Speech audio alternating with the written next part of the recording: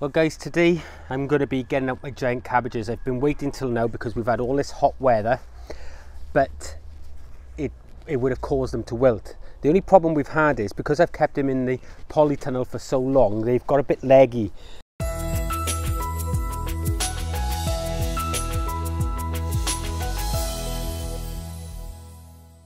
Now what we're going to do to combat that, excuse the wind, what we're going to do to combat that is we're going to plant them deeper. We're going to remove some of the lower leaves and plant them a bit deeper, and hopefully they'll root out from the stem there. The holes, what I'm putting in them this year is some compost here. Now normally I would put in a load of manure, but I'm totally out of it this year, so I'm going to use a load of compost. We've dug a big deep hole, as you've seen. Now this compost is made by Clover. It's a good compost. It's called Mother Earth, and I do like this compost. Now to make it rich enough, I've got a little hole in this bag, so I'm going to use that. I'm going to put a load of sulfate of ammonia in here, and I'm going to mix it right through, and this is just going to provide a load of nitrogen. Now typically you wouldn't use this, but I'm going to put in a bit of bone meal as well, not a lot, just a little bit, and that's just to help get these roots going, because bone meal is really good for that.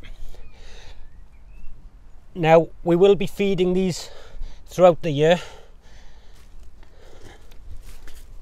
The other thing I'm going to add is some 6X and some compost that I've mixed it with, just to help me with amounts. And again, I'm going to dig them right down into the root zone. So there's quite a lot of nutrition in this now for these plants. And as I said, I'm going to create a hole there now, because we've dug a nice big hole, and we're going to this is my giant cabbage. They are way behind what they were last year, but that's the way it is. And I'm going to plant them quite deep. So I'm going to cut off this leaf here,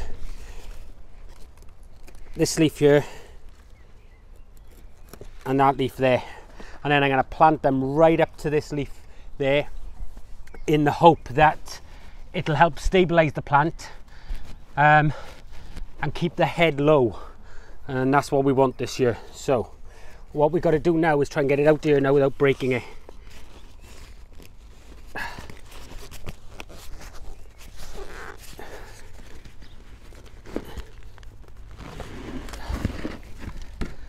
Look at that root system on there, guys. It's fantastic. Right.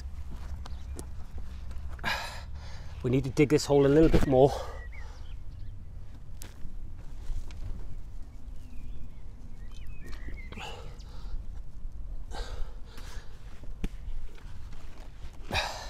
That should be perfect. I'm just going to fill in around there with this compost and really bed that in, and now pull this soil back around it. Now guys, this soil I've not rotivated, I've just literally dug it, and as you can see there's some big clods in here as well. I've got to break some of these up, but for this particular task it's not an issue.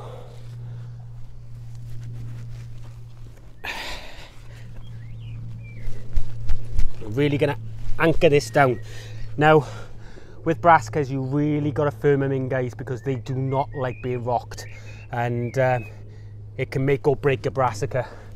So I'm going to bring in a lot more.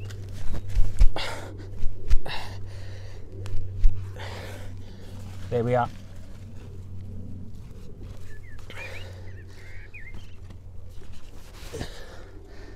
So that's the first one out. We'll build a support structure around this in a few weeks time, but what I want to do now is let the wind give it a bit of a rocking, just to get it seated in. We'll give it a really good watering in a moment, and I've got another 4 to do, so I'll get on with them now and I'll come back to you at the end.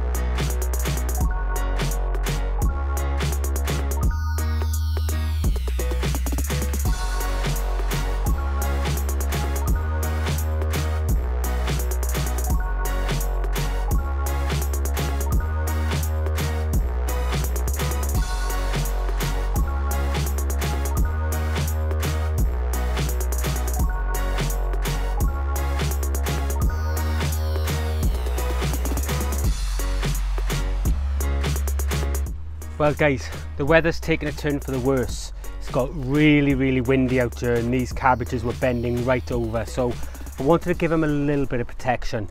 Now, as you saw, we had a bit of an issue with this cling wrap dropping down and bending poles and what have you, so I've put these frames in just to help hold it up. It's gonna absolutely tip down by the feel of it at the moment, so but they're out. What we did on the top, we put quite a heavy dusting of lime, which will be taken down through the ground over time, and I didn't incorporate none of that into the ground below, but we've put it on top instead.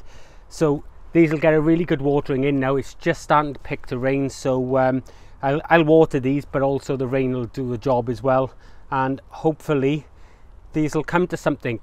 What we will do later on, once these have established themselves a little bit, we'll build a proper support frame for them, and we'll do a video on that later on in the year. If you haven't already guys, click that subscribe button and the bell notification, and that will tell you every single time we upload a video like this. Get yourself across to our website, have a look around there, and don't forget to give us the thumbs up on this video. And the question of the day for this video guys is, how many of you are growing giant cabbage, or how many of you try to grow giant cabbages? Put your answer in the comments below. Anyway guys, that's it from me. I'll be seeing you in the next episode. Bye bye.